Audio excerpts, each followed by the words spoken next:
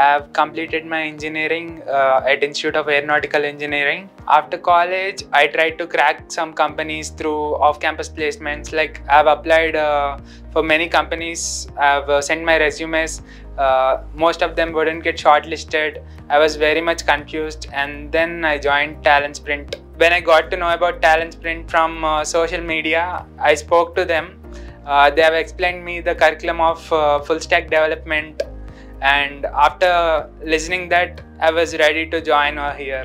Initially itself, I wanted to develop my skills in Java because we can apply all the OOPS concepts quite well in Java. I used to practice my data structures in Java itself. All these skills helped me align my career path. And then we had this career fair where there were more companies, and I've attended at almost 10 companies at that time.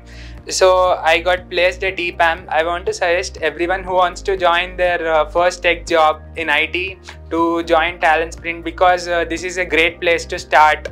I would like to thank each and everyone from TalentSprint, and mainly my trainers Ashok, Utkarsh and Nathan.